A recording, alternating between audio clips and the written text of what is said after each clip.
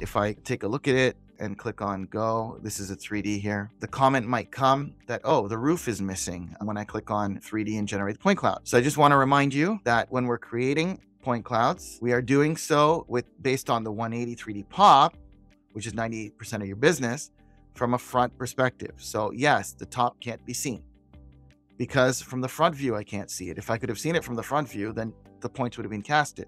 In this case, it can't be casted. So there's just arbitrary geometry here. The artists could have actually cut this out before sending it to you, but there's no need. They know that when they click on go, it's not going to show the points there anyway. So they're just saving time in order to get orders back out on time. It doesn't make a difference because when they click on go, that's not going to show. If you want something like that to show and you start wanting to get creative, then what you can do is, in this case here, let's say I'm in the rush and I want something like this to show. Maybe what I'll do is I'll turn on my top view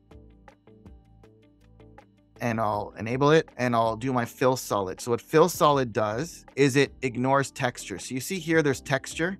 It's kind of stretching different black and white patterns and stuff.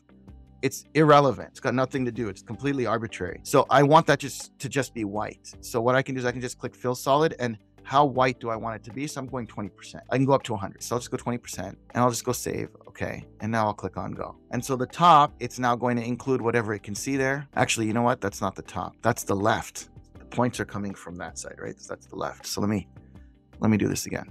Edit geometry. My top goes off. It's my left because I rotated this.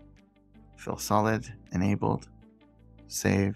Okay. Let me just rotate it and then click on go. Okay, now you can see it lightly. Let me just do my control bracket to make it brighter for visual purposes. It's getting brighter, not because it's going to be brighter in the crystal.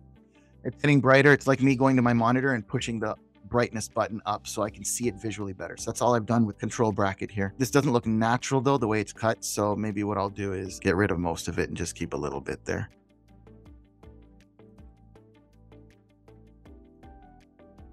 Something like that.